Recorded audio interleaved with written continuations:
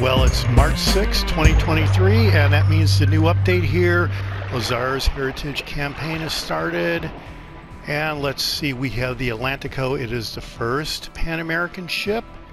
And all right, it's a Tier 7 battleship that we can find in the store with powerful secondaries. So we'll check out the store items there in a second. And the Lazares Heritage campaign, French Tier 8 cruiser Carnot is the ultimate prize this time, and the cruiser hits hard, it's speedy, and it's well protected, so that's always good on a cruiser. And the campaign runs until April 10. Available with Admiralty backing of $10 basically. Next is the Pan-Asian cruisers are in full access. And alright, so the arrival of the Tier 8 Sejong, and yeah, they're now fully researchable, so you're going to want to check that out. I really do like the Pan-Asian cruisers, especially the higher tier, the Tier 6 and Tier 7. Harbin was, wow, that was really a great cruiser. Be interesting to see if the Sejong takes that a step further. Alright, next is Tier 8 Task Force, and this is 5 new Tier 8 ships that are going in the tech tree. And it's the American ships Seattle and Minnesota, Japanese Kitakaze, British Drake, and the Pan-Asian Chungmu. Schlieffen Bureau, we'll be checking that out. I do have an open slot, so we'll be activating that Bureau project here. All right, looks like a few interesting options here in the feature tab. First is the Atlantico XXL package. 25,000 doubloons, that is right around $100 or so. Let's see what you get. And it's the usual ship, a flag, 5 insignias, and these normally go for $10 a piece, so that is $50 worth of insignias right there. 10 promotion orders and epic boosters across the board, it looks like, but it's your standard right around $100 or so price tag for the Atlantico. Bureau project Schlieffen. So okay, so here's 30 million silver credits, and yes, they can be free, earned in battle, but if you try to buy them in the store, it is $40 for 15 million silver credits. So here the Schlieffen Bureau project for 30 million silver credits is basically a $80 value worth of silver credits, and you could do that, but economically 5,000 doubloons here is $20, and yeah, this will probably be the one that I will select, because economically, as I said, it's more efficient. I want to use the credits to buy Tier 8 ships or other items in the tech tree. Yeah, so you only got a month, and I would go ahead and pick this up for only $20 if this is a Bureau project that you are interested in. Let's go check it out. Are we going to get to check out the Bureau project? No, but I am sure that the Schlieffen Bureau project will have requirements on stages, on segments, not stages, but segments 5 and 9 or 10, where you need specific ships to progress through the Bureau project. Otherwise, you're not going to be able to make it through. So, all right, so let's check out the Golden Road. Looks like a personal mission here. You get an insignia for 2,000 doubloons. Insignias are normally 2,500 doubloons, so for less than the price of normal going price of an insignia, this is a personal mission. I'm not really, let's see, purchase this mission and get yourself some commander progression items and more in-game goods upon completing it. The tasks will be available under campaign and mission tab. So all right, that's 2,000 doubloons, that's about $8 or so. And here 1,000 or 1 million silver credits, and you get another, it looks like another personal mission, which will, mission expires in a month, so you have a month to complete all these missions, and you get 5 promotion orders, which is kind of like a throw-in, I think. And 1 million silver credits is valued right around 600 doubloons, just over $2. So that's what the value is on this item. I'm going to have to get those progression. I'm going to have to get those personal missions and see what they are. Common bundle and the Sims. All right, so see if we have anything here under doubloons. Nope, normal offerings there. Right under the offers, you have your normal daily reward. Let's check out the common bundle. And yeah, just it's about the same value as that silver mission for 1 million silver credits. 650 doubloons here. You get 12 crates. These are the spring big crates. And you can get some premium ships there. You get 2 of those. It's probably worth a shot. Uncommon bundle. Let's see here. It's a bunch of camo and some Commander XP. And out of all the XP that you can earn, the Commander XP is the easiest to obtain.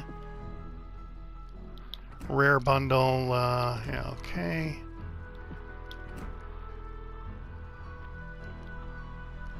Now these had the epic boosters with the 3 stars. This might be something, but okay.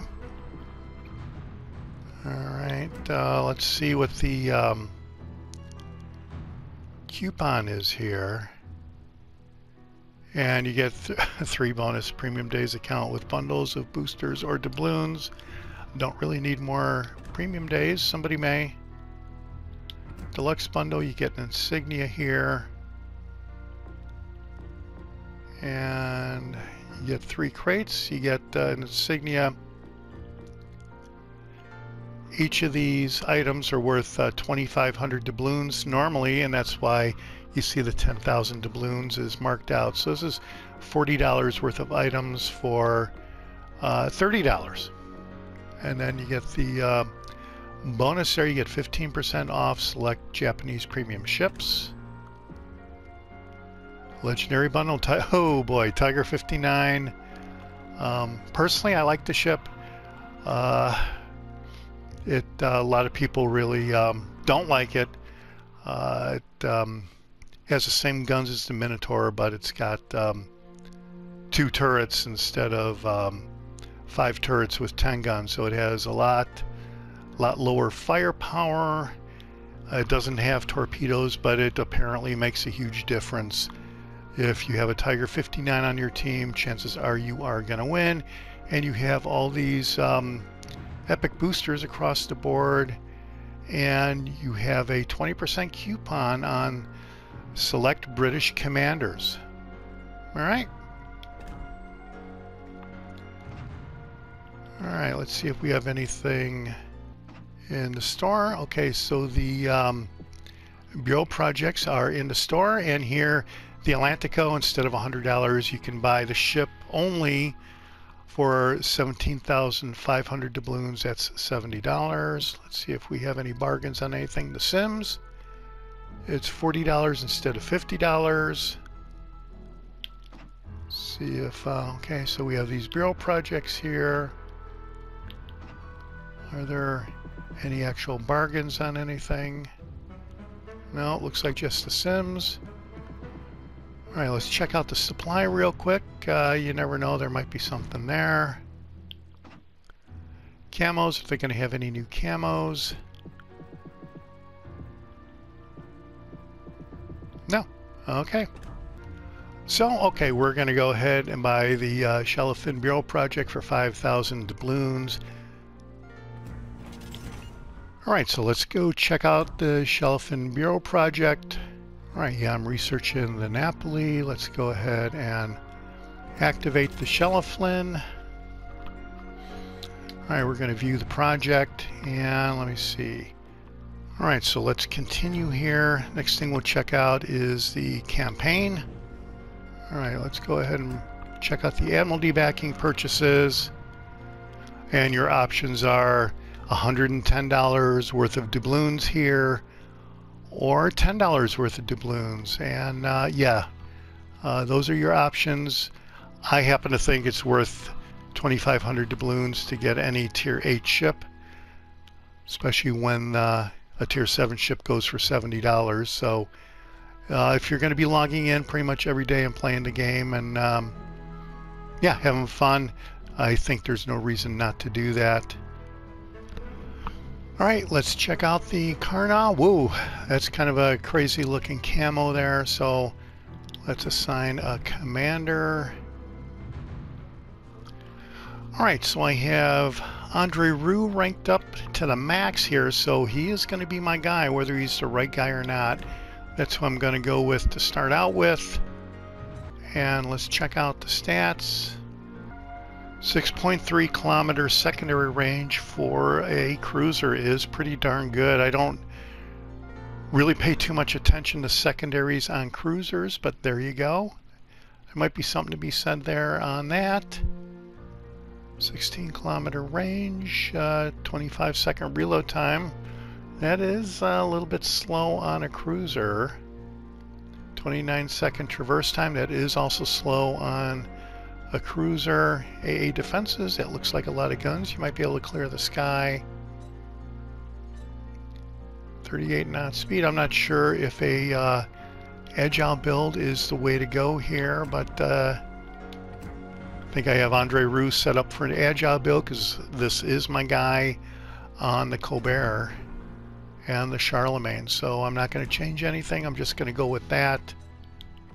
And yeah, for upgrade slot 3, we're going to go with rudder shift instead of concealment. Alright, so let's check out the armor view. And let's see what the bow armor is. Looks like 25. Check out the maneuverability. Rudder shift rudder shift time is 10 seconds. That's terrible. I don't think you really want to build this for an agile build. Wow.